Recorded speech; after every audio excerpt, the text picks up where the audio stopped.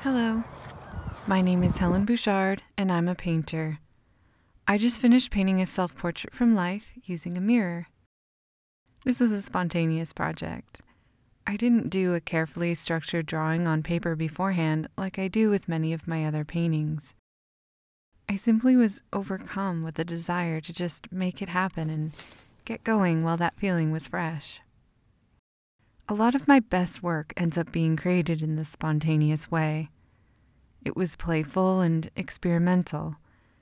As a result, it turned out to be one of my most successful self-portraits yet. I find painting to be so relaxing, but also stimulating. It's a very intellectual activity. I love solving problems and figuring out the puzzle. I like asking questions, like how does the light fall? How does this value relate to all the other values around it? What relationship does this line have to that line? But most of all, I love observing the beauty in nature, no matter what the subject. The most sustaining part of my practice as a painter is in each moment of active engagement, and being deeply focused on a project that is both challenging and exciting is, to me, being fully alive. I really enjoyed documenting the process of this project, and I hope you enjoy it too.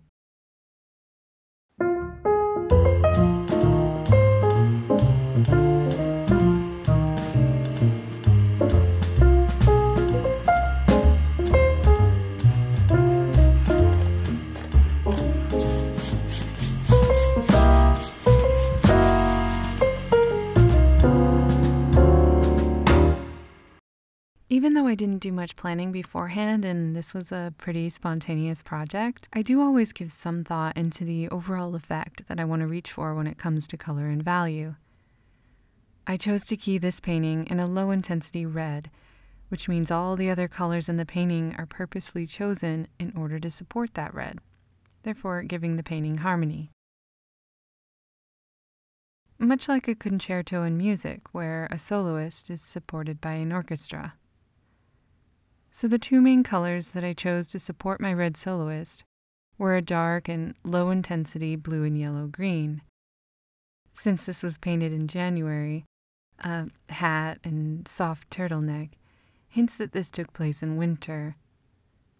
In addition, my birthstone is garnet, which is a dark red like the hat. I gain a lot of my inspiration from the old masters, and the self-portrait has been a vehicle for many artists over the centuries, not only to document their likeness as they age, but to experiment with different costumes and lighting and poses without having to hire a model. Self-portraits were hung in an artist's studio as an example of their skill and status. Louise Elizabeth Vigée Lebrun's painting, Self-Portrait in a Straw Hat, created quite a sensation, and she ended up painting many more women, including Marie Antoinette, in a straw hat.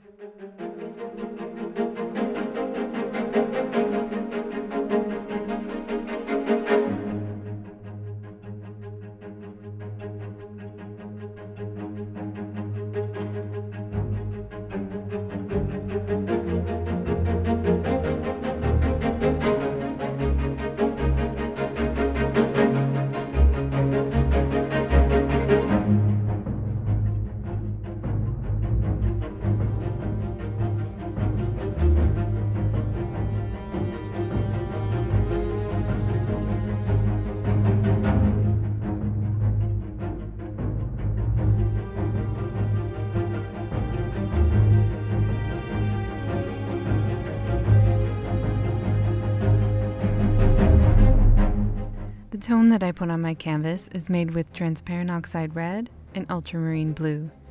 The underdrawing was done in raw umber, and now I'm about to put lead white on my palette, as well as yellow ochre, cadmium red light, and ultramarine blue. And now I'm about to get started on my first pass in color.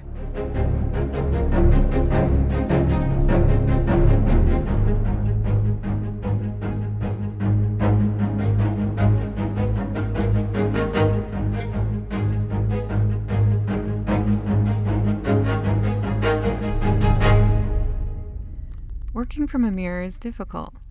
I'm always moving and I'm never in the same spot twice, so it really exercises my memory. I have to look at what I see, observe it, memorize it, and then step up to the easel and apply it. This is excellent because I don't always have that same discipline with other projects where I have the luxury of standing in one place and staring at a stationary still life or a model who stays on the stage in one spot.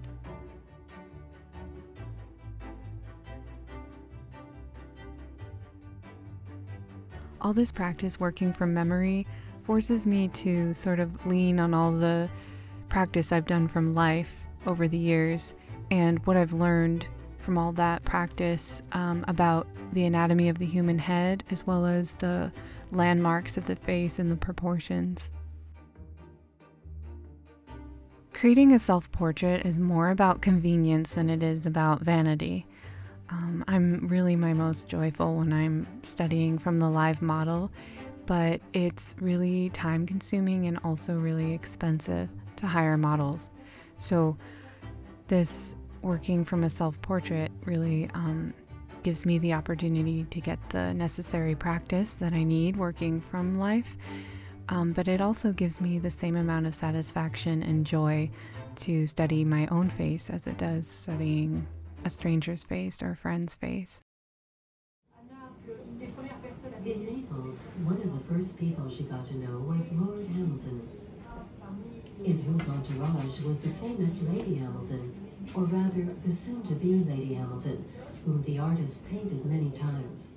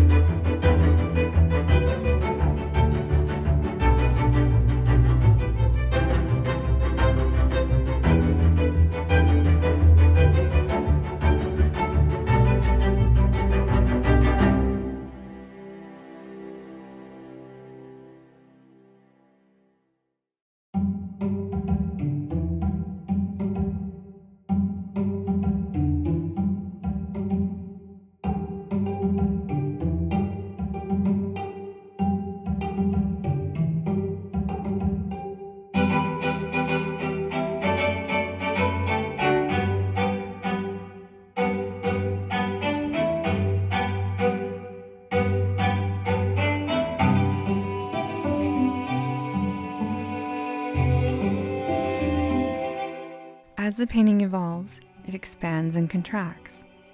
In the search for truth, I'm constantly learning about what I'm seeing through the comparison of relationships around the face and head.